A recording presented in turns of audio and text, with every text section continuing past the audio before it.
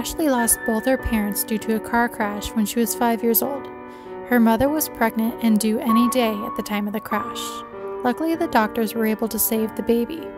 Ashley and her newborn sister were separated during the adoption process. They go their whole lives never meeting. For 3 years, Ashley has worked a dead-end receptionist job and has finally had enough. After a not-so-civilized conversation with her manager Friday morning, Ashley quits. She calls her friend and the two decide to go out for drinks. Ashley heads home, takes a shower, and picks out her favorite outfit for the night. A black pencil skirt, white crop top, gold necklace, and an opal ring she's had since birth. Classy, but still says she's ready to have fun. 2 car honks fill the quiet courtyard as she grabs a jean jacket and her purse and heads out the door. Blasting old 90s boy bands while Ashley and her friend laugh and giggle, a green Volvo runs a red light, nearly missing them.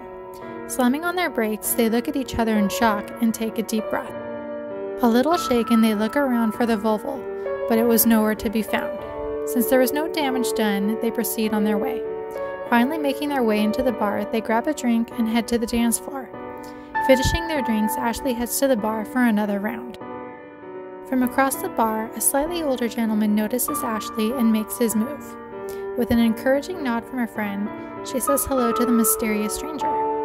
He introduces himself as Liam. Being polite, Ashley introduces herself back, giving the false name of Rebecca Bennett. Complimenting the opal ring sitting on Ashley's slender finger, she smiles and says thank you.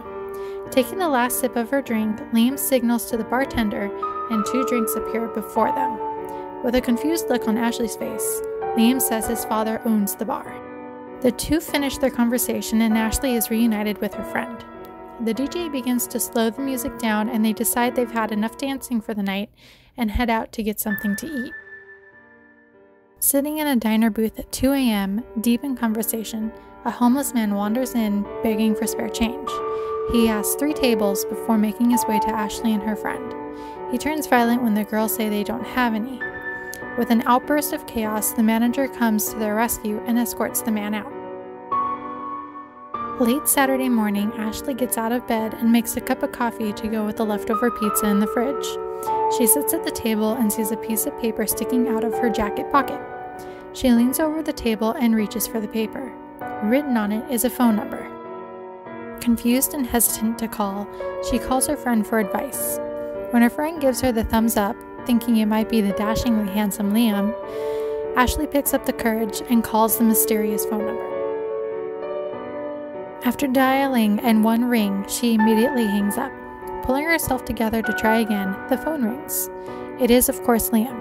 After a small 30-minute conversation, the two make a coffee date for Sunday morning. The next morning, Ashley wakes up, checks her emails, and gets ready for her coffee date. It's a nice day and the coffee shop isn't too far, so she decides to walk. She grabs her purse and heads out the door. She meets up with Liam and the first hour seems to go smoothly. Like a switch, something begins to seem off about Liam. He begins to ask personal questions that make Ashley feel uncomfortable. Getting weirded out, she tells Liam she has a few errands to get to and excuses herself. Liam watches Ashley through the coffee shop window as a young girl asks if he's finished. He nods to her and she takes away the empty coffee cup. Walking down the street, Ashley notices a man and a puppy. He looks a little suspicious, so she walks the other way. Feeling a little creeped out, Ashley calls her friend.